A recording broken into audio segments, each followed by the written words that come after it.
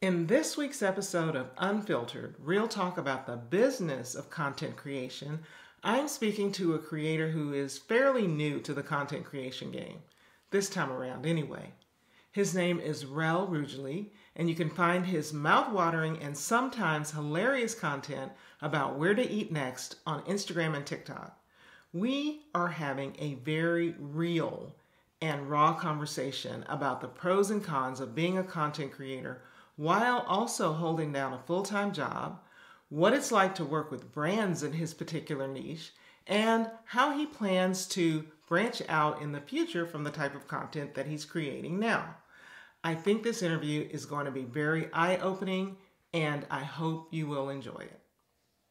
Okay, hey Rell, thank you so much for agreeing to be on my podcast today. I'm so excited to talk to you because a lot of the creators I work with and a lot of the creators I come across, they want to hear the story of someone kind of like just kind of getting into this, taking this thing seriously and growing their audience and their platforms from scratch. And I thought you'd be the perfect person to kind of speak to this because I've noticed things are just happening on your end. Yes. And so I'm really excited to hear. And so I know all about you and how you, maybe a little bit of your background, but my audience may not know. So would you just take a few minutes to introduce yourself, tell me what it is you do, and how you got into content creation in the first place? Absolutely. Well, first off, thank you for having me. To anybody watching, hello to, I call her Miss Tony, Miss Tony's audience.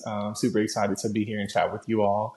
I am a food and beverage content creator. I've been creating it for years now under many different hats. I've branded myself as a photographer before. I've tried a little bit of fashion, just hopping all over the place. So this is where I finally found my footing. I'd say I've been doing food content consistently for a little over a year now, which has taken a while to kind of find my footing within that. But through being consistent, it kind of led me to the growth that you just noted to.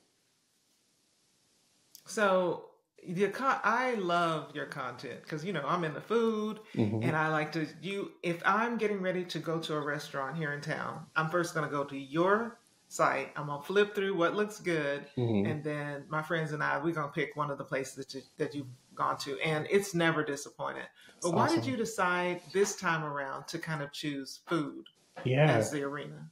So at first I was just frustrated with myself, to be completely honest. I'm like, it was hard for me to want to be in this space of being a content creator. I know that at the time, I told myself, I know I have the talents, I have this broadcast media degree. I've, proved that I know the practice itself.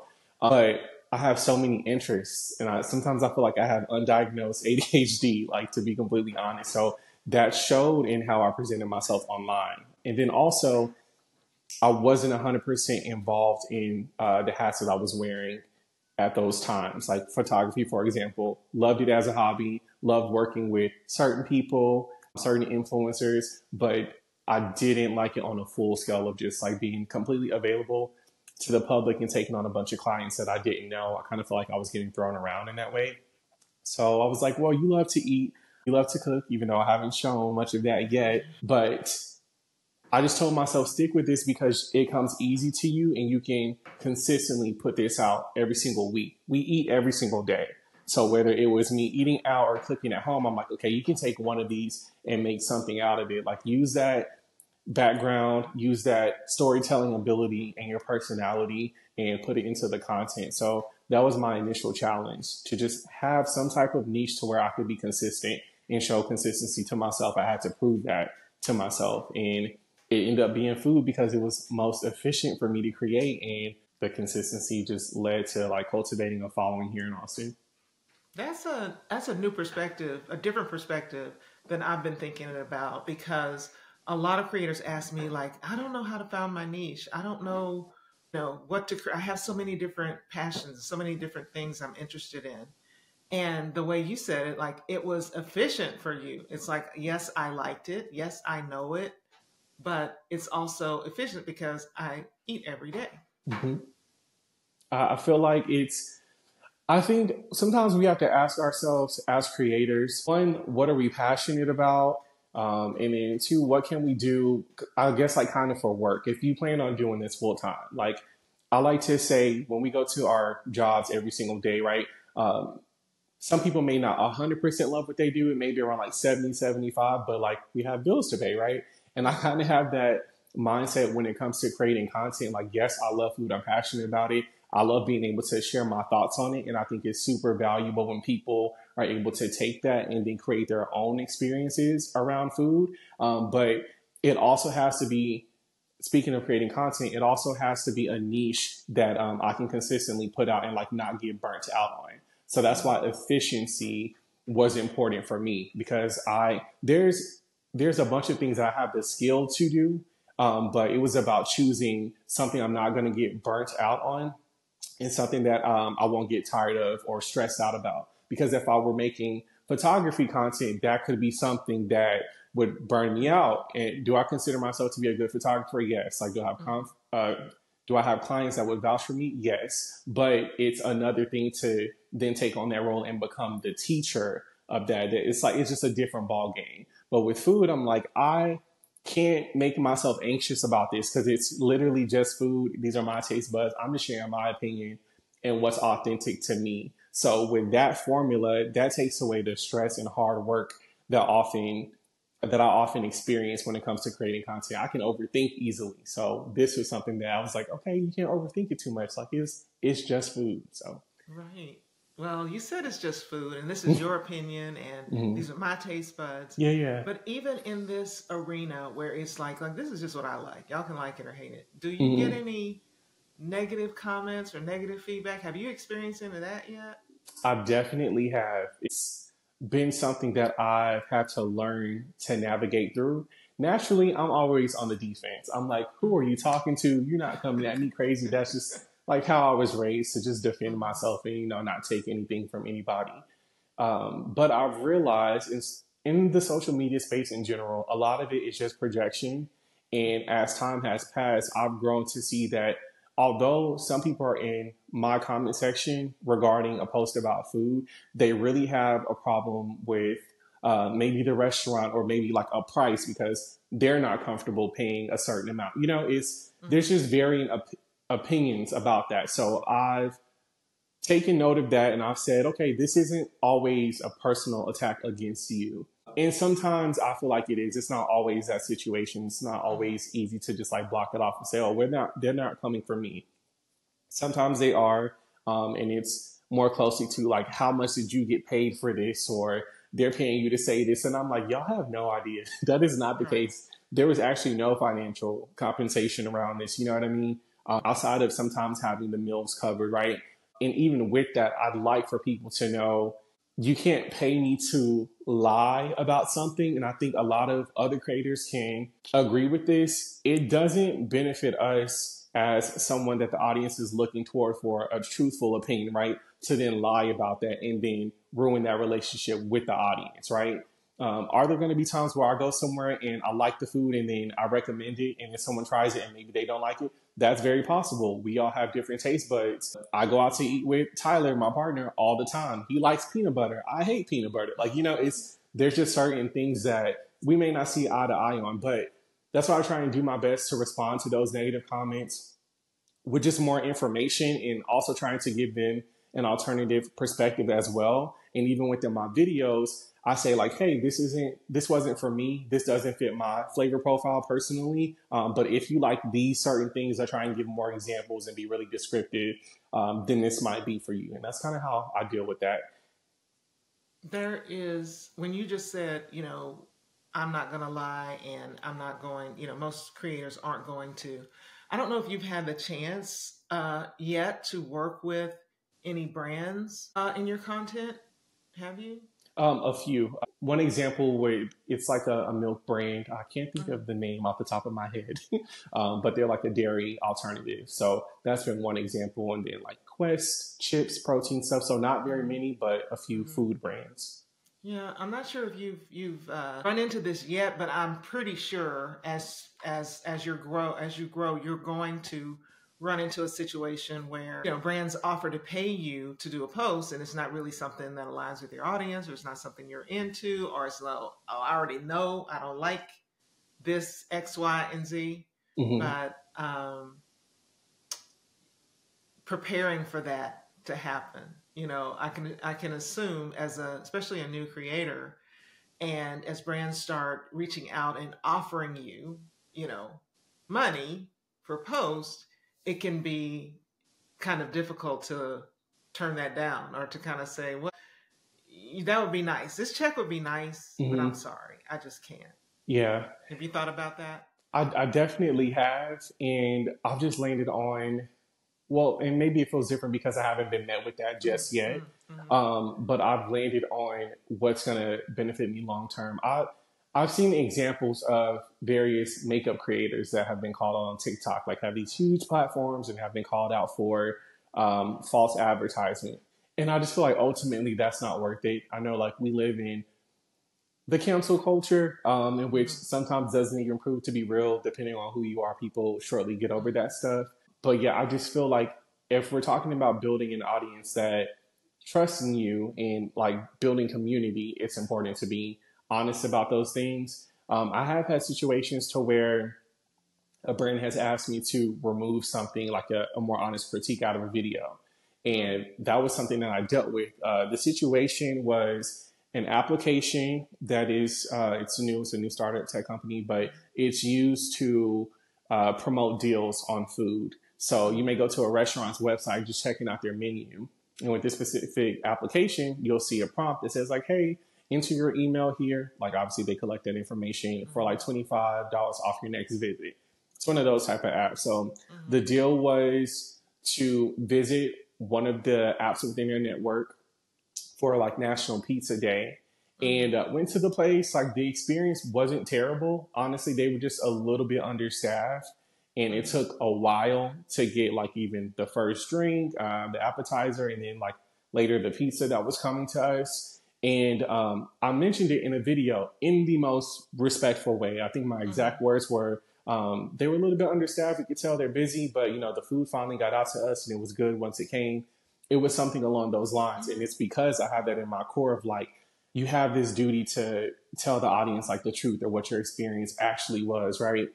And so the brand reviews the footage. They're like, hey, we normally try to uplift our businesses that we partner with, which I didn't think this was tearing them down. I just think it was honest and it wasn't the most favorable description of that, but it was realistic and it was kind of meant to prepare people of what they might expect, right?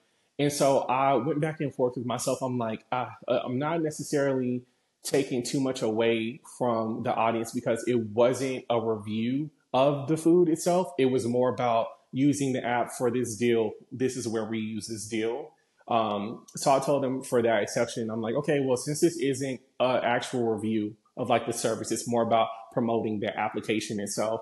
I can take that part out. But along with that, I just didn't make it about the food at all. Yeah. I just like, this is National Pizza Day. Here's where we are. This is what we ate. This is how we saved money on this purchase through this app. And I just kind of left my opinions on the food and anything that was restaurant specific out of it. Yeah. When it comes to sponsored brand deals, creators sometimes have to walk a fine line between, you know, look, this is my opinion and I'm going to put my 2 cents in and I'm going to share your brand in the most favorable light that I can, but also you're not going to put words in my mouth. Mm-hmm. And a lot of brands attempt to do that. It's like, no, say this, this, and this. It's like, well, no, I'm not going to say that because that wouldn't be true. And I don't like being untruthful. Right. But I'm sure there's more of that to come as you grow. I can see lots of brands wanting to work for you, not just food brands too, but brands that are like you explained about the other brand that are associated with food. Yeah. Uber Eats, Good to Go, you know, all these, even meal prep probably can fit into your brand.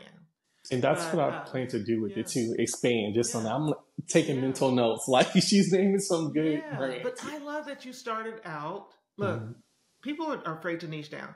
You started out with a niche being food. And it's also mostly, I mean, you do food reviews when you travel. It's mostly right here local in your hometown. So that is pretty niche. But then from there, you can branch out. You can go, you know, start doing preparing meals at home. You can do all kinds of things with that. So I really love it, and it's all up to you.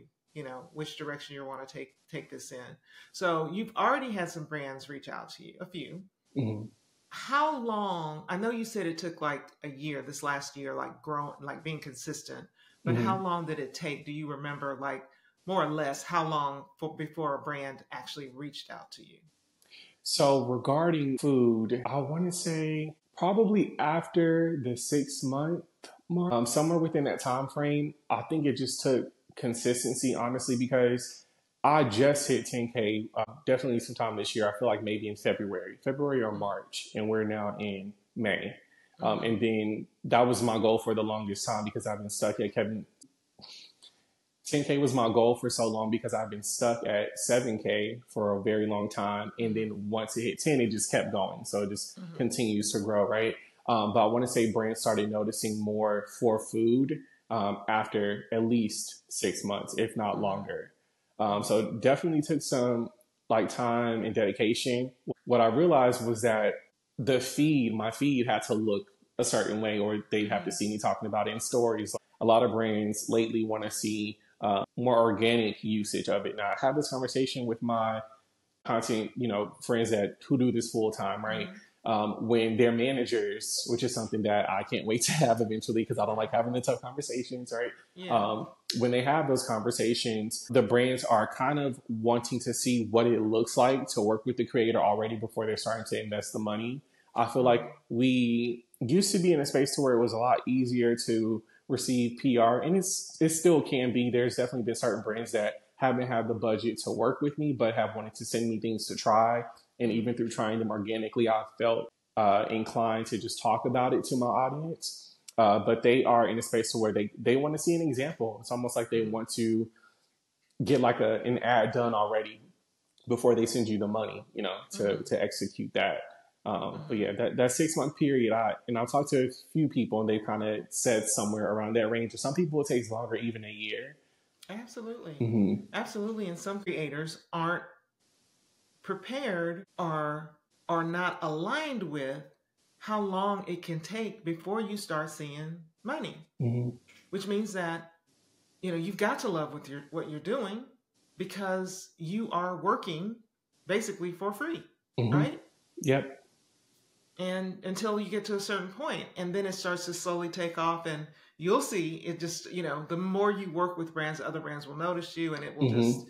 continue to snowball. But it's like getting through that first 6 months to a year consistently. And we're going to talk Mm-hmm. about consistency, because that's something Yeah. that people always like: consistent. I can't be consistent. I'm not consistent. What does that mean to you, being consistent? And then how do you stay consistent? Consistency to me means to put out the content or just consistently work towards showcasing what it is that you're trying to offer or build an audience from, regardless of who's watching. Like, I know a lot of people, a lot of my friends, I'll say, who are interested in like, I kind of want to start, but I put this video out and it only got like some low number for views, right? And it didn't take off, right? And I just always think about my friends like Raven, for example, who have been doing it since before we were like even had a closer friendship since like middle Mm-hmm. school. Like, right. Mm-hmm. I remember seeing that online, people who just did it for fun. And I feel like anybody who was into like OG influencers or OG YouTubers, if they've watched their interviews, they all have that same thing to say, that they were doing it for years before the money actually came in. Right. And for me, I just keep the end goal in mind. I know that it's almost like building a portfolio. So Mm-hmm. I'll try and think of it from the brand side too. If I am a scout, marketing scout, creative manager, if I'm looking through Instagram for someone's profile, I want to see multiple examples across the feed of what it is that I'm looking to hire them for. Because hiring them is an investment. All these brands need to see a return on their investment. At the end of the day, it is a business. And I think a lot of people forget about that. Some people will say, oh, well, this is my price, and just throw numbers out there based on what they want to receive. But in order for the collaboration to be successful, a brand is going to look to make, a certain amount higher. than what they've invested in you. So I Yeah. kind of keep that in mind too. So I'm like, okay, cool. If I were giving an elevator speech and I was highlighting these key points about who I am as a creator, what would those things be like? And then I have those lists of things and try to see, does my feed say that about me? Does my feed say who I am as a creator? Does my feed say I cook at home all the time and I'm working, using these certain products to make my food, and my audience is engaging in the comments talking about it? Because those are the things that they look for. And those are on my goal list as I start to incorporate more of the at home stuff. Because like we said, it can take a while for like money to start to come in. And that's kind of where I am. I'm at a point of, I've had successful collaborations within food, and the numbers have been ridiculous for what I've produced, like for restaurants, like the amount of potential customers. It's been really significant for a lot of videos, and it's a new space for restaurants. They all don't have the budget. I know we're talking about like finances and stuff, but for creators who are interested in food, that's the truth. Especially when it comes to local, and I like to think of it as, if it's like McDonald's or some chain, right? They're everywhere. But if we're talking about this new restaurant that's just now starting in Austin, they're not going to have the same budget. They may not even have the systems to know what that return looks like. We're not giving out discount codes or anything that's helping us to track the service or the amount of potential customers that we're sending to the business. Those are logistics that I hope to get involved with and change at some point. Yes. Not the biggest tech person, but that would just be so beneficial for creators to then come back and say, hey, this video that I did for free, whether I spend my own money or, whether you guys compensated the food, these are the results. Would you like to work again? Right. That is something that's very important. It would be important to the restaurants and the brands too, because they need some education around this whole influencer marketing, social media marketing thing. That's my thing, helping businesses too get more visibility, get more clients through social media. And that is it. I mean, that's what's going on right now. You're going to have to jump on the bandwagon. Right. And whether an influencer comes into your place of business and gives you some free content, I don't know why they don't understand how golden that is. Some people don't see the value in it, honestly. I've had these talks with my friends who are in the same food space, and that's why I'm so big on community. I love that aspect of creating food in Austin. There are a lot of food creators. People have their favorites, people who they can relate to more, whatever else. But I love that I'm connected in real life friends with some of them, because it takes that community and these type of discussions and mentioning like pay rates and stuff and who paid, who didn't. It takes that in order for there to be change, because I feel like as a whole, a lot of restaurants, since it is so new to them, they don't always see the value in what we do. I remember I went to a coffee shop, and I don't know if the owner was saying this out of like nerves, but he made the comment along the lines of like, oh yeah, and like, of course I'll like comp this for you. Almost as if it was like doing me a favor. And that turned on a light bulb in my head. I'm like, oh, they don't get it. Like they don't understand that it's not as easy, and it's not like, oh, this is some cool, fun hobby. You know what I mean? So a lot of the restaurant owners or business people in general, they may not realize the amount of work that goes into creating the content. I do have a broadcast media background, and a lot of my tactics or script writing or just storytelling abilities stem from that. And you don't need that at all to create the content, right? We have people who have never been in like a film class in their life and are making outstanding content that is performing very well. But I say all that to say they may not realize the value and like the favor that's really being done for them, right? Because even if it's, say, I create a video and it has like much lower viewership or a lower amount of saves than like my higher performing videos, it's still like a free service to them. It's still like an ad. It's almost like if you were paying for a commercial for the Super Bowl, right? It's like that's like a big global scale, and you got a lot of people's eyes like for that moment. It's still being put in front of them. That there's still value. I say that to say there's still value within like user generated content, right? So I don't know if that's understood across the board, but I feel like it's up to creators to kind of speak about that and explain that in our consultation meetings or responding to emails, and people are pitching themselves or sending invites to us to come to the restaurants or whatever it is. It's up to us to kind of hone in on that and explain like, hey, this is the value. This is what my analytics usually look like. You can see an example of the comments of how many people said that they're going to try this, or, the saves and the shares. You really have to present that to some people who don't get it. So I've been trying to do a bit more of that. I've been taking on that responsibility. And that's true not just for restaurants and food businesses, for other businesses, local especially. I know for speak about the food business, whenever I try a place, and I've tried several places that you've recommended, especially if it's a smaller where it's likely to be the same people waiting on you, I will say I'm here because of Rell's video. I'll Thank let you. them know that that's why I'm here. I'm trying this because he said it. And they say thanks a lot. And some brands, I'm thinking of a specific brand that Raven company we worked with. I think it's our esthetician. It's like where you go and get your eyebrows and your lashes and your Botox and stuff done. Mm-hmm. And the very first time we went, she explained who she was, not asking for anything, and they did the services. Of course, she gave them a shout out. It wasn't sponsored or anything in the video. And then the next time she went, I don't think they've charged her since, because they're like, they're saying we're still getting business. Now that's a business who is aware of social media value, and also is a business who has the privilege of asking their customers, how did you hear about us? A restaurant may not do that, but Right. A day spa or esthetician or whatever, they can say, how did you hear about me? And they know that, or people will just volunteer. Hey, I've never tried this service, but I heard about it on Raven Elise's channel. And they understand. They're like, the least we could do is give y'all free services. Services aren't inexpensive either, but because we know we're getting business. But there was been another occasion where, let's say her closets, expensive closets, and talk to the owner that I've worked with for years and years, not just a brand new business, and said, hey, can you give her a discount because she's going to talk about this in her video? And the owner's like, yeah, no, we it's local, how many local people are going to be? But then the owner's son came later to fix something, and I explained to him, and I said, your dad was not down for that. He was like, what? That's crazy.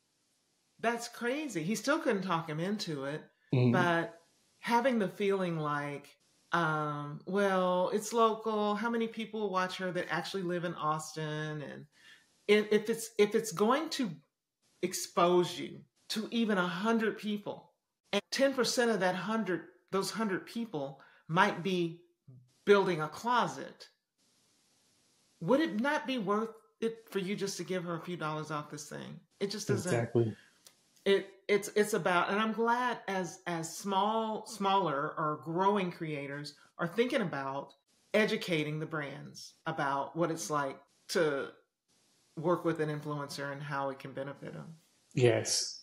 Yeah, I think what you said with the example of there being a son who I'm assuming, of course, would be younger than, the father, someone being kind of like the middleman there to kind of explain what that is, right? It's like, again, the younger generation kind of taking that on because, some people are still like social media, what? I don't even have a Facebook. They're just focused on, running their business successfully with whatever that looks like. I think it's important to have even those advocates too. So we definitely have to take ownership of that. And I want to say too, because I don't want it to seem like there's a bunch of businesses that just completely ignore it. There have been businesses that we visited, again, Paperboy is one of them. I love them for breakfast. That's the first time we went back after me posting the video. That's I think that was my first video to get a crazy amount of views, like over 300,000, which is a lot for me.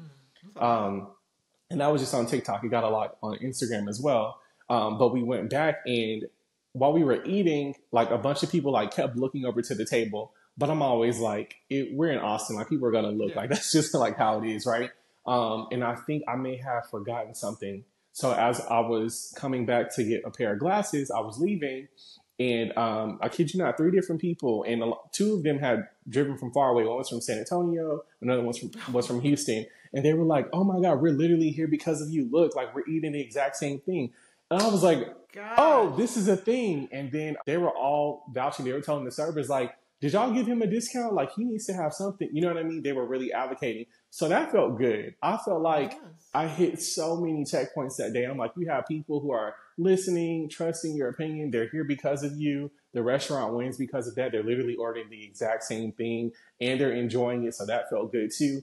It just felt like affirmation. And I'm glad that something like that happened so early on because it positively affected the trajectory of my food content creating experience. And it's been a Absolutely. continuation of that. So there have been other restaurants that have definitely showed love whenever we've gone back. So I'm definitely appreciative of that. And I'm not the person that like has my hand out like, hey, y'all owe me. It's not Yeah, really yeah. that. You know what I mean? No.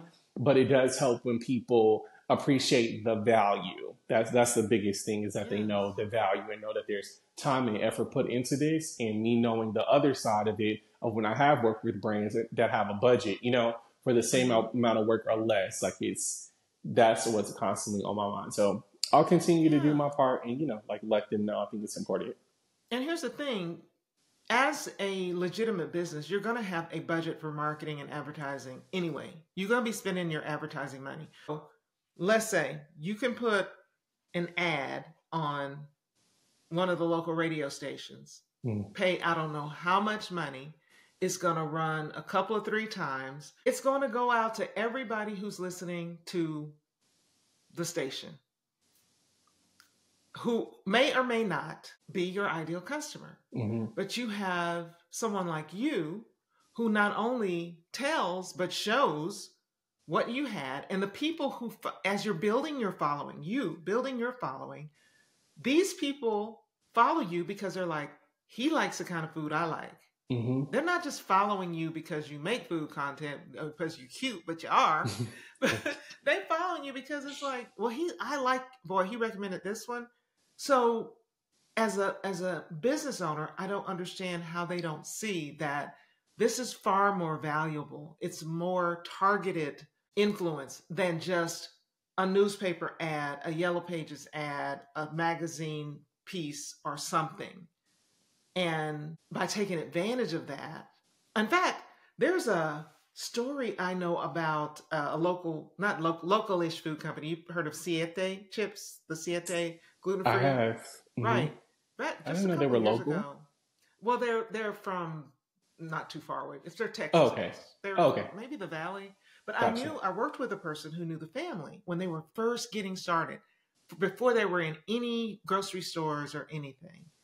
They maybe went to farmers markets, maybe I have this wrong, or just events, and gave away their products and had people post about them. Mm. That's how they were able to bootstrap Wow. that whole business with all these gluten free products that they have. They had a great product.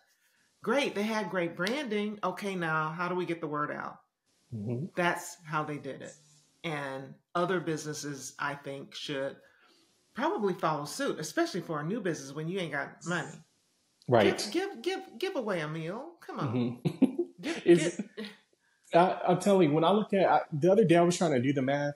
Like I said, this video got like a low amount of shares, but a certain amount of bookmarks, right? But even just counting the amount of people in the comments that said they were going, I'm like, if you take one person or even a couple, they're spending at least between like 80 to 100. If you're really enjoying dinner, I'm like, it costs nothing to do. Like if you mhm. compare the return on that investment of offering like a free date night or something like that, like it's more smart. And I'm so glad that you pointed out that there's something to be said about like the targeted audience, right? Absolutely. Directly through the creator. So you're right. It's not much of a loss in my opinion. So yeah, it takes a little bit of education. Hopefully one day we'll get to a point where all brands understand this, Yeah. and influencer marketing is a thing. I hear a lot about how much money brands pay, and they earn every penny. They earn every penny. They provide, they make you work for it. Most of the Mm-hmm. brands make you work for it, but then also is it is not apples to apples a television commercial and having an influencer do a 3-minute integration.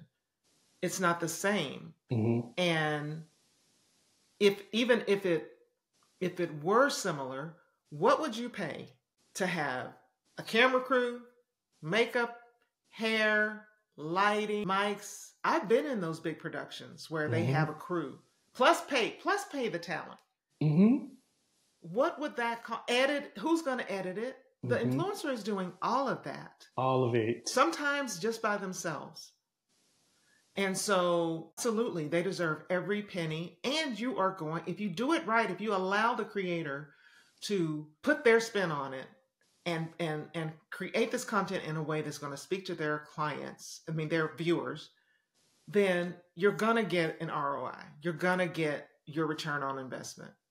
That's all there is to it. Let's talk about that a little bit more too, because with certain brand deals I've got outside of food, or there's always going to be certain key points, key talking points that you have to hit, and that's expected. Like, it's obviously to provide information to the audience. But one thing that I have always felt like, oh, I wish this rule was a little bit different, was the rule of having to show the product within the first 3 seconds. That's one that I'm like, man, I'm losing some people within the first 3 seconds because I'm already showing the product too early. And I feel like when you're focusing on storytelling, which is what good marketing is, you have to sometimes let things build up a little bit. Now, with food, it's a bit different. I've seen creators on TikTok start off talking about something, you can see like the soda can in the front or their food. I don't know. I feel like it varies, but I feel like it's easier to kind of embed stuff like that earlier on in the content. But for people who are judging the first 3 seconds and like scrolling through, if you are hitting them with that first line, that could be just enough to lose them, because we naturally, I don't know what studies have been done on it, but we naturally don't like to see things that are sponsored. You can see when people have that in the top corner, like, oh, paid sponsored posts or whatever. People naturally think that if they're paying you for that, it's invalid, it's false, you're lying, you're not telling the truth because a paycheck is associated with it.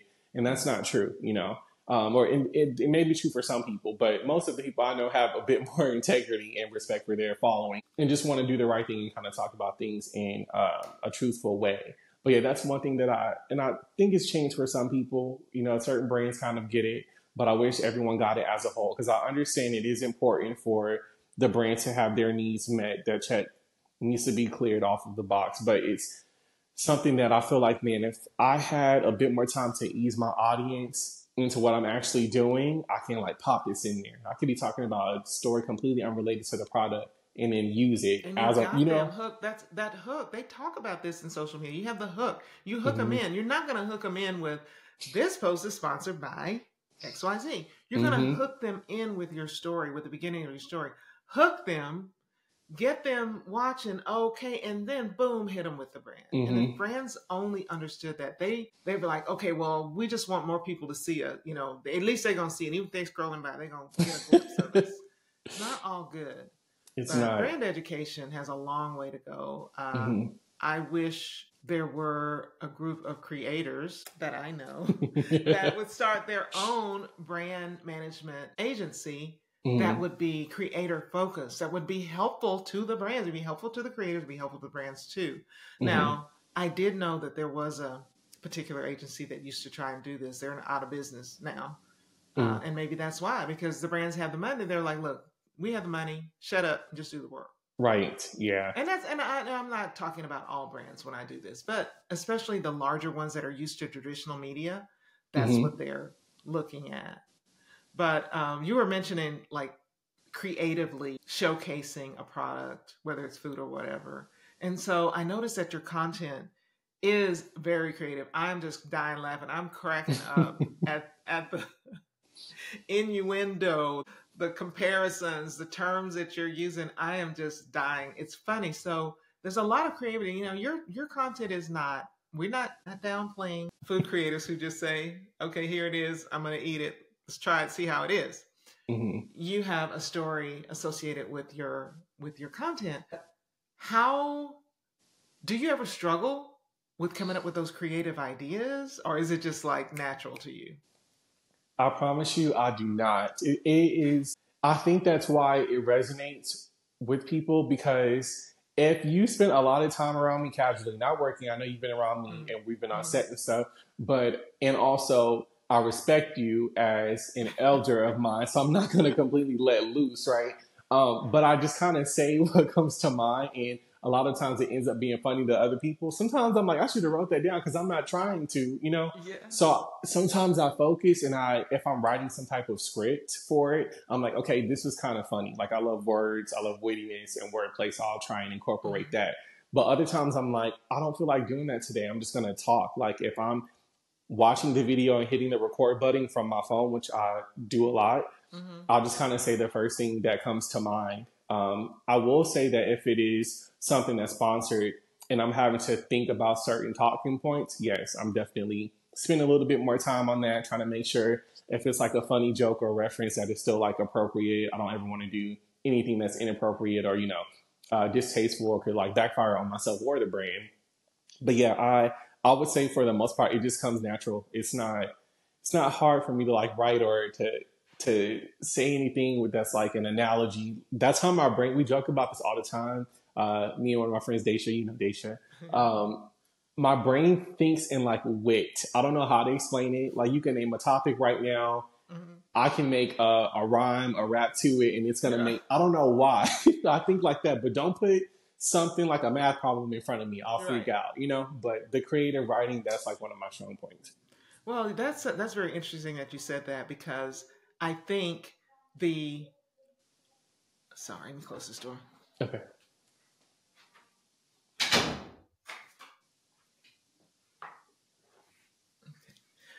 So that's very interesting that you said that this it just comes naturally to you. And I think that's a point that deserves to be made for other creators out there because that is who you are. You're being your authentic self. You're not Mm-hmm. this is not a character you created. Although, some people create characters and it works fine. This is Mm-hmm. not a character. This is you.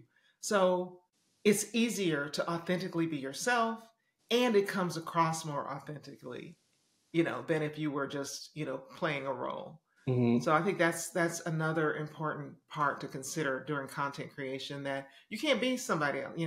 Rel can't get on camera and be the next Keith Lee.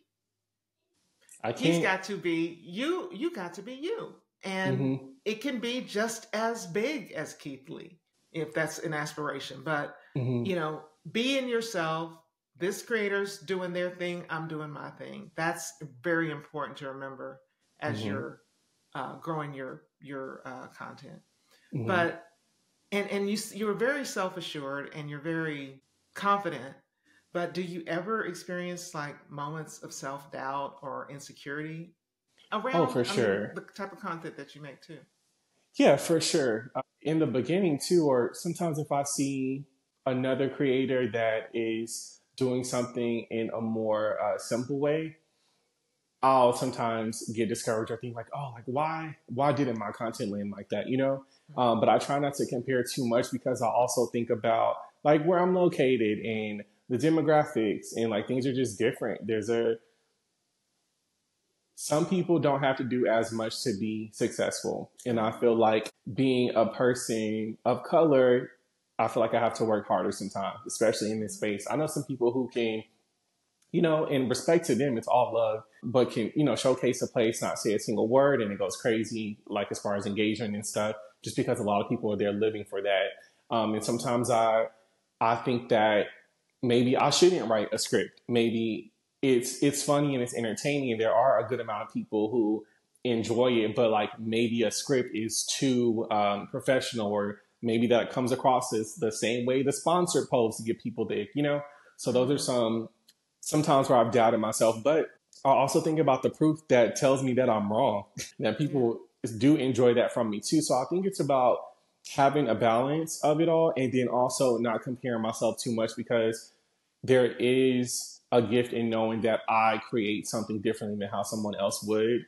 And I've never looked at things as like a race or like a rush, trying to get to the next point. But yeah, so whenever I have those moments of doubting myself, I just kind of keep working through it. I get back to it. I don't allow myself to focus on it for too long. I think that it can be beneficial to reflect and have an analysis like that of your work, just to kind of see what needs to be tweaked or what can be improved, or like it kind of makes me go into my analytics a bit more and see like where do people fall off on the video, Mm-hmm. or why did this one do well.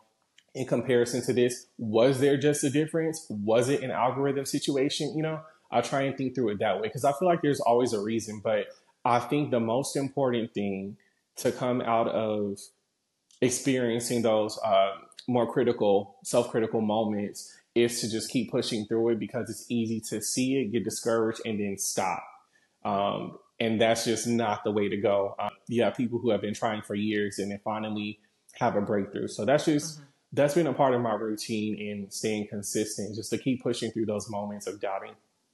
Yeah. So, and speaking of that, you're saying certain things you look at and you pay attention to. How do you actually measure the success of your content, or like what analytics or metrics do you typically pay attention to that Mhm. tells you, oh, for me, this seems like this video or this content is doing well? Right. It's weird. I don't know where I got this number from. It maybe the number came from having a goal of 10K followers on the platform. I feel like that number was set by so many different platforms. Or um, I remember YouTube, you had to have like 100 before you could do a custom backlink back in the day. I don't know Yeah, what it used looks to. like now. Yeah. And then TikTok, that was a threshold too. You didn't get the playlisting feature until you hit 10K. And I'm not sure if Instagram had any regulations around that, but that had Hmm. always been like a significant number to me. Yeah. So when a post gets at least 10,000 views, I feel like, okay, that was decent. And I don't know why. I've seen posts that start off really slow and then, especially on TikTok, have taken off over time due Hmm. to it being such a heavy SEO platform. A lot of Hmm. my content around like more fast food places that I've eaten at have taken off over time and has Hmm. made like the brands reach out to me so that impact can still be a little bit more delayed. But yeah, it's weird. That number changes. The goalposts can change Hmm. depending on where I'm at and how recent things have performed. Yeah, I always like to say that social media, YouTube, any social media platform, it's like you're in competition with yourself. Exactly. It's like you're trying to beat your own time from before. Mm-hmm. And if your threshold is 10,000 now, it's like good. And as you end up growing, It's going to change. it may change. Mm-hmm. But that's just some little check-in that you can do to say, okay, I feel good about this. Right. Not that you should feel Mm-hmm. bad about any content, but Mm-hmm. this is what's doing well. This is Mm-hmm. doing well. Therefore, I should do more of Right. this. I will say that I do pay attention to my engagement rate. That's Mm-hmm. something that I check often, more for like a brand side of things too. When you're talking about negotiations and rates and just trying to compare yourself to other people that are like within the same realm and same range of followers, that's more of like a business side of things. So where you want to see like, okay, if they're paying this creator X amount and they have this amount of engagement, trying to see what's fair in Right. comparison. Right. But yeah, and my engagement rate has always been high, and that's been something I'm proud of. And I do compare it to scale. Obviously, the more followers you have, it's more likely to be lower, especially if people are in like the multi thousands, Mm-hmm. millions. You're going to see a really Yeah, low it's gonna be low. engagement rate, right? But then of course there's shares and stuff and whatever, what other, and what can I get my words together? And the other analytics that Mm-hmm. matter in that way. But yeah, that's something that stands out to me too because it shows that I still have like community there. So Right. it's still valuable. That's a number that I definitely pay attention to. That's very important. And I didn't ask you this at first, but you're not a full time content creator. You're still No. working.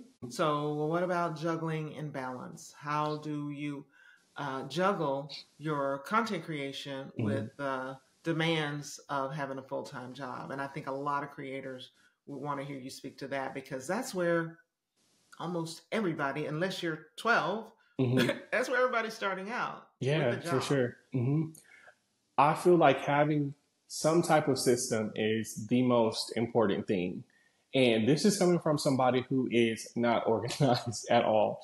I'm organized when I have to be and when it affects other people. If I'm working on someone's team, I have my stuff together. I'm very big on presentation and how I show up for others. But for me, I'll have it like things will kind of be all over the place. So I knew at the beginning it was going to be important for me to have my own posting system or reaching out to brands and keeping track of emails so that I wouldn't slack in my 9 to 5 because I also make content for my 9 to 5 too. It's in a Mm-hmm. different way. I Mm-hmm. work in government.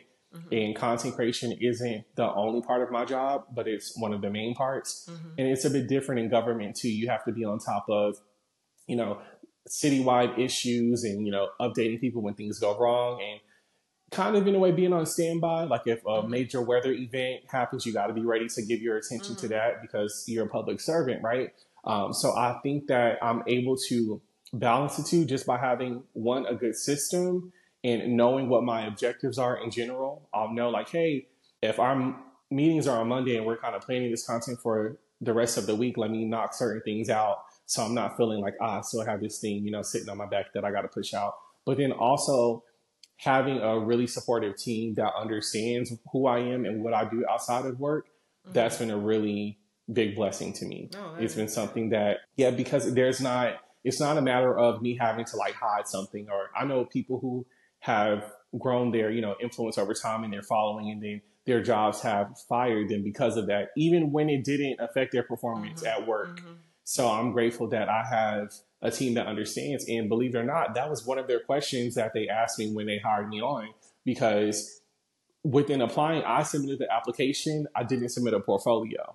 And they told me later after I got hired, like years later, they were trying to look and see like, oh, what can he do? And then they went to my Instagram and my TikTok. And that was a strong point why I got the job, along Mm-hmm. with, how I performed in my interviews and the questions that I answered. But that was a big part of it. That was like my work to them, that showed them what I was That's capable great. of doing. So I've really had a lot of flexibility within my 9 to 5, so it works with that. I know everybody is not going to have that same chance, the same opportunity. It may look different, but I feel like by having a system, it allows you to make time for it. That's You right. know you got to block out that time and get certain things done. And just kind of check it off of the list. That kind of keeps me going. Yeah, I think that's kind of a little bit hard. Having a system is and being organized is key, Hmm. but also is a little bit difficult for creatives Hmm. because we just like to go with the flow, do what feels Yes. good, do what I feel like doing, and Hmm. this business of content creation, if you're going to get things done, you have to have a system, a list, workflow, something like that going on. Yes. And so you touched on this a little earlier, but I want you to expand on what's next for you in this realm of content creation. What are Hmm. your long-term goals, your aspirations? How do you plan on achieving them? Yeah. So it's kind of like a loaded answer, but I do have structure within it. One of the reasons why I want to start creating more content at home is to dive more into lifestyle content creation, right? And kind of show a little bit more of my personality. I feel like I do show a good amount within my voiceovers and my typical style of content, but I feel like I'm someone with a lot of friends, and I have a lot of friends because I'm able to like relate to a lot of people. I want to do that same thing and build community online, Mm-hmm. especially for more people like me. This is something that I've realized recently, like, man, if I had a me when I was younger, like if I knew a me existed, Yes. I would feel so much more empowered, like being queer, being black. I just don't feel like I ever had an example of that. So I was my own example where I Mm-hmm. looked at TV or, thankfully I was somebody as a child who was like bold. I kind of felt like a black sheep sometimes because my Mm-hmm. dreams and aspirations were just so different. I felt like I stood out. Mm-hmm. But yeah, I feel like the way I can do that is by showcasing more of my personality to others. For example, I did a vlog, just like a morning in Austin, spending time with Tyler. Mm-hmm. And I almost did not post this video because I'm like, this is a throwaway video. I'm not talking about too much. It's a vlog Mm-hmm. style, like, and I have a certain theory about vlogs whenever, Right. people don't know a whole Don't bunch know you. about you Yeah. exactly, right? So I'm like, Yeah. but then I was like, let me just put it out there. There's enough people who know, maybe it'll do something. And it ended up performing extremely well. And I was so shocked. It was like so simple to me, something that would have stayed in my phone. But I'm like, no, there's something there. Like, especially with where I am. Again, I started off the video saying the number of black people by percentage that are in Austin, Texas. Yes. And that was one of the hooks of all hooks. Yeah. And I spoke to Raven about this last year about being scared to do that. I'm like, I don't want to, because I am pro black, I don't want to make it seem like I'm anti anything else, or I don't want Yeah. that to deter brands from working with me, or I don't want it to scare people off. And it's something that people cling to, and regardless of their backgrounds too. There are some people who are like, you know what, this creator looks like this. I feel like this demographic of people know where the spots are, know where to eat. Like, I'm going to listen to them because of that. So yeah, I definitely want to incorporate that into what I do going forward. Health has been a thing as far as like food content creation. I don't think a lot of people touch on that. And I am somebody with a very sensitive system. I can gain weight super easily and I can lose it easily if I'm consistent, right? But I definitely took a break from playing tennis over the winter, and that kind of set me back. Like, I wasn't burning so many calories. There was a lot of drinking holiday campaigns and events that I was invited to, and I gained like my 20 pounds that I lost back. And I'm like, okay, and that was okay. But then the doctor started saying like, hey, we got to do something about this. And like, okay, or these are certain things that you absolutely cannot have anymore. And that's scary when like diabetes, you know, there's a history of diabetes in my family. High blood pressure was a thing. I was having tension headaches all the time. So it definitely made me restructure, like, okay, we got to kind of figure this thing out. Like, where is the balance going to come from? I wasn't cooking as much anymore. Even now, I can still cook a bit more at home. But at least now when I'm eating out, I'm like at Whole Foods all the time, getting stuff from the bar, like more salads and veggies. But I definitely want to speak to health benefits and the benefits of eating right within my content too, and kind of encompass it as like a whole lifestyle platform. So I feel like food is just my first step within that, because there's other things that we got to think about: what we're wearing to go out to eat if it's a date night, what fragrance. Like, there's so many other points that I feel like can be expanded toward with food as my base. So I plan to do all of that. I love that. I know that I say all the time that creators who have a large following and what they're doing is quote unquote lifestyle, that typically they didn't start off doing everything. They typically started off doing one thing, One. and then they built their audience, and then they started little by little sharing more and more of themselves. And I think that's perfect for you, because especially just uh, being an example, and being someone who can say, this is the kind of lifestyle that appeals to me. You know, it's not I don't want to say run of the mill, but there is a little bit of uniqueness to it, just based on the demographics. There's a little bit of uniqueness to it, and therefore it draws people's attention. So I definitely think that that is a good direction for you to go in. So do you think that you will ever be full time? I do. It's so interesting to speak about. And I used to be afraid of it. I'm like, I can't talk about that out loud because I have a job and what, you know what I Right. mean? But I'm like, none of that is guaranteed. It's a little bit more secure for me because I work in government versus like private sector. But and I think I have a team that knows too. They joke about it, like, when are you gonna leave? When's your big break? Like, you know, so it makes it a bit more comfortable. But I do eventually. With my skill set, sometimes when I'm looking at like job listings or how I've looked at open positions in the past, sometimes I feel like that's not it. I can do these things, but it's not exactly meant for me because I can also do this for myself, like at some point, you know? And I think I enjoy the contract style of working like with brands. So, you know, they have a certain campaign that they need you to, you know, fulfill that role. And then I also really appreciate the freedom that can come along with that as well. And I know that there are trade-offs for sure. The reason why I went back to work after freelancing as a photographer for 9 months was because I missed getting that paycheck every 2 weeks, and then health benefits, insurance, Yeah. like that was a huge thing, right? And so now when I think about it, I'm like, okay, whenever it's time for that again, make sure that's allocated into your budget. Like, Yes. since you're not a planner, make sure you are meeting with somebody's accountant or talking to people that have more money than you, and you know, have been doing this for years and are able to answer certain questions, which is another thing for another day. But I feel like we don't do enough in the Black community, so I'm trying to change that because it really does just help. And I'm not someone that's like trying to bite and take and looking to take advantage. I genuinely would just like to have the knowledge of it, of how to operate and do these things, because I haven't had a lot of exposure to it, like coming from like working class family or, you know, probably the second person within my immediate family to like actually go to college and graduate. Like there's just certain things that I haven't seen that in my adult life I've been exposed to and I'm able to ask questions. So yeah, Yeah. that definitely has impacted me. But you know, working full time as a content creator would still be a dream. Yeah. And it's in the works. Like it's in my plans. I feel like it's Yeah, possible. good. I'm Yeah. glad to hear that. Thank you. Well, I know that we don't do as good a job, our community, in Hmm. sharing knowledge, especially when it comes to business, especially when it comes to finance, especially when it comes to money.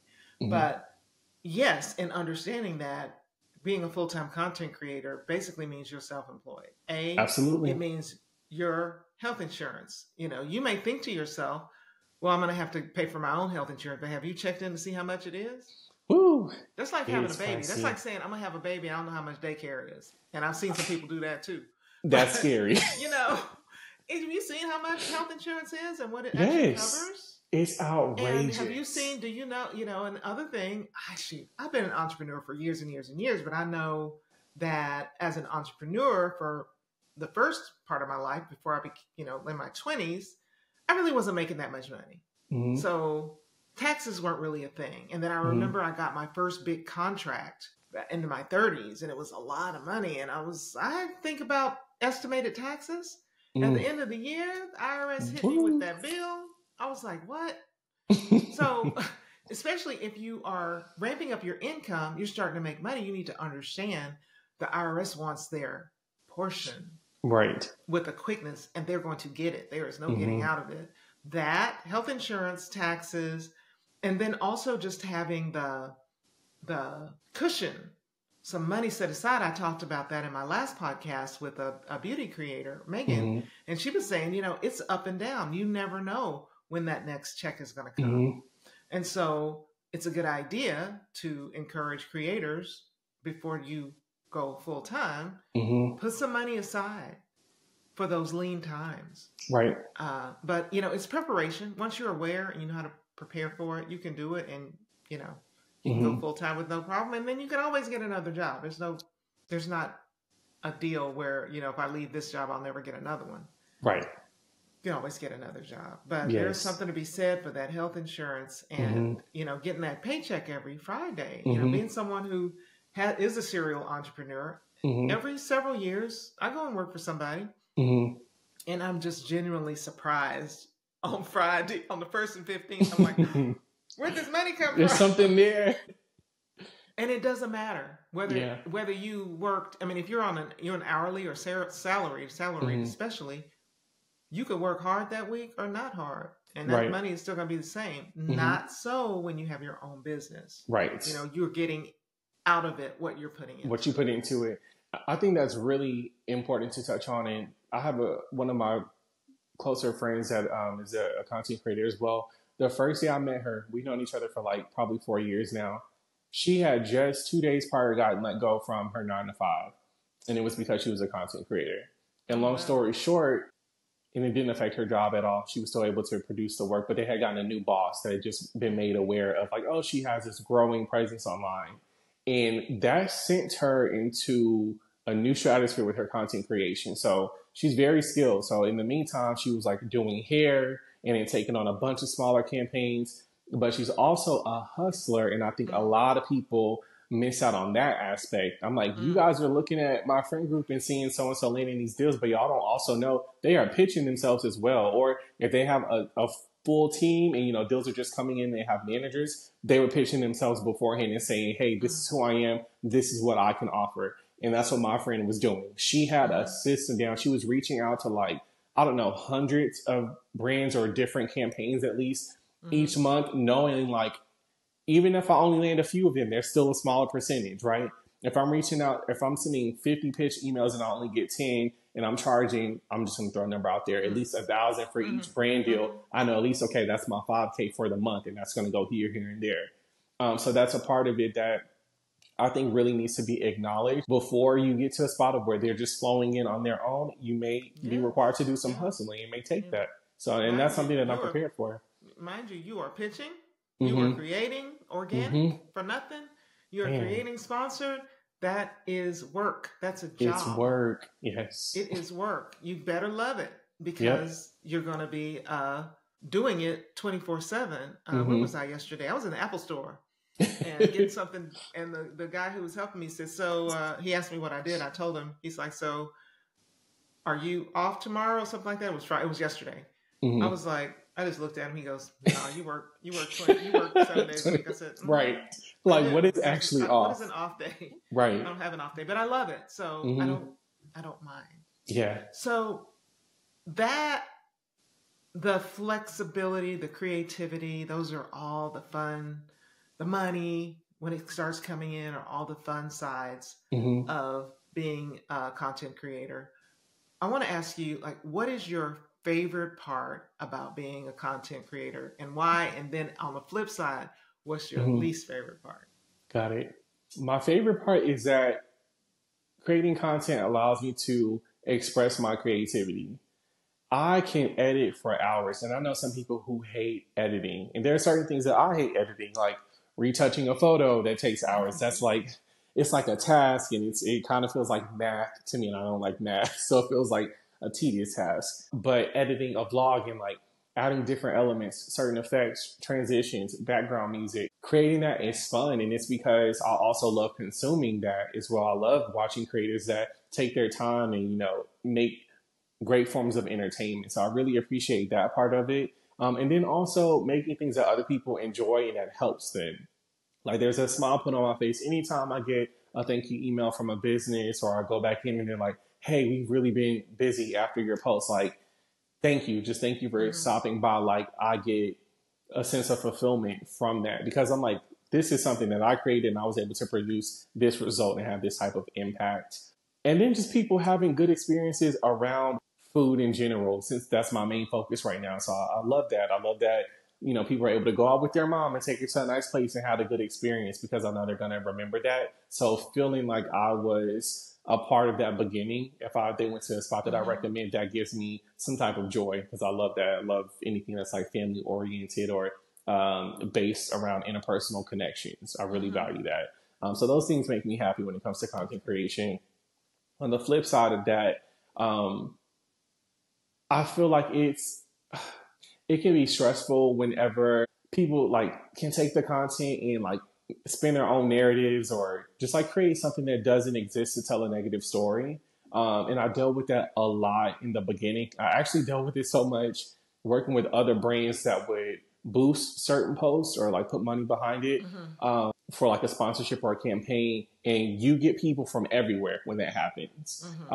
And it can bring some really hateful comments. Oh And yeah. like with me being a naturally defensive person, I'm like, why does this exist? Like, if I see something and I don't like it, I'm either scrolling past it, ignoring it. And I'll admit, like, we all have a little bit of chatter here. Mm-hmm. I'll do that privately with friends. Yeah. Like, I may DM it to somebody Yes. and share my opinions, but in no way, shape, or form am I hopping in somebody's comments to spew negativity because I don't see any benefit in doing that. So, being that I don't operate that way, I really have a hard time understanding when other people do it to me.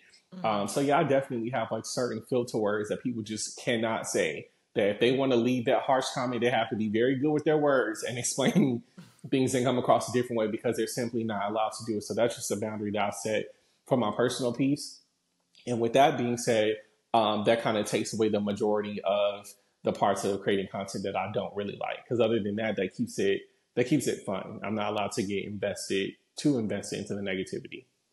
Good, good. Yeah, We talked about that. I think it's going to be a thing on every podcast that always. everybody says the same thing. It's like, who does this? Maybe I'll meet one of these people one time and they'll explain to me why they do it, but we don't know what they do, why And I they do doubt it. it. I doubt it. Mm-mm, we don't It's a know. different thing when you have a keyboard warrior. But I will say, I am also open to critique, and I like to challenge people when they have certain things to say, only to have a better perspective, a better understanding of their perspective, rather. So if someone's saying, I went to this place and I hated it, I'm asking you, like, why didn't you like the food? Like, or, what was it about the experience that made it a negative one? And some people can't even provide that. And I'm like, if you can't provide that answer, I don't know your first comment was worth it. They Because were if probably just I'm in a bad mood that you day. know what I mean? And just felt like that's where you're going to project and this is your platform to release, where really it's not, but that's how you felt. in that moment. Because if I'm on the flip side of it, saying something I didn't like, I'm telling you why. I didn't enjoy this because it tasted like this and I'm used to this. I grew up eating these flavors, so it's not likely that there's an explanation, there's a why. And that's what makes criticism constructive. And I think that should be the goal. If the goal is to get in there and project, that's opposite. We don't have to have that conversation. Yes, good thing there's a block and delete button. Exactly. You can take advantage of. Thank you. Exactly. You can curate your audience. Like you curate your feed, you can curate your audience. Mm-hmm. It's like, boop, you're gone. You don't have to be here. Exactly. So, what advice would you give to someone who is just starting out in content creation? What's your one piece of advice you can give? I would advise somebody to keep going and to not get discouraged. And I don't want it to be just as simple as that, because sometimes people can keep going and not get discouraged in like the wrong direction. And what I mean by that is you have to be an active listener. You have to be aware. You have to know what is and what isn't working for you. Actually be real with yourself and do a deep dive analysis and kind of compare certain things. If I want to try going in a different direction, I'm going to test whatever that concept or that thought is out and see what the natural feedback is to see if it's worth the investment, because it's still an investment of time, resources, and energy, right? And to have that active listening to see, is this working, right? And some things take time to work, but I would have like a trial period, right? And kind of navigate through that. But generally to just keep trying certain things. And I feel like you start to get to the analysis part of it by being consistent and by not giving up. You start to see what works for you and what doesn't. So that's the main thing. And another thing that I would want to add on to that is to not think you have to have it all together. I remember I was very specific with filming with like even my actual DSLR camera when I first started. And I started noticing like even people with better equipment than me, sometimes it wasn't landing because their storytelling wasn't there or the value wasn't there. The shots were beautiful, but there were more important components that were missed, and it wasn't building good rapport with the audience and wasn't producing results. For anyone who wants to know, I shoot all of my content on an iPhone. Yeah, every single thing is shot on an iPhone. Before I used to do like photos, at least for the cover photo with the camera. That I'm not afraid to do. I still might jump back into that, but it just became more efficient to not carry all of that with me because I'm always carrying a mobile tripod and at least a light. A lot of people still ask me about like photography stuff from my photography days, like where that was like my full-time gig and, just about camera settings in general. So I will dive into that a little bit. I don't want to make it my whole thing, but I do feel like it's important for people to know how accessible it is to create content like what I create. So I'll be sharing like those type of tips. Yeah. And I feel like we have these phones that are expensive, especially if you have an iPhone or, whatever, Samsung, whatever. There are a bunch of great phones that have a nice, dollar amount attached to them. It's important to get to know your phone and know what's possible with it. So yeah, definitely gotta share that. But yeah, people need to know because they can do it too. They can at least try, right? They can at least try if they have that curiosity. So yeah, definitely don't be afraid to start with what you have. Well, this has been great. Is there anything else that you want to talk about or mention that I didn't bring up? We covered so much, and I talked so much. I can keep going if you let me. We can have a part two because literally. I thought of a whole nother line of questioning I wanted to go in, but I'll have to have you back and we can have a part two. But I think that this particular episode will be so helpful for people who are, 6 months, a year into the content creation, to give them encouragement, to tell them what the real deal is, what to expect, how things really are. Like I said, I want to keep this podcast extremely candid, honest, and hopefully sharing some information that you may not have known before you watched the podcast. Yes. So thanks for being here. Yeah, thanks for having me. I'm going to have you back on again. Absolutely. All right. Bye-bye. Bye, y'all.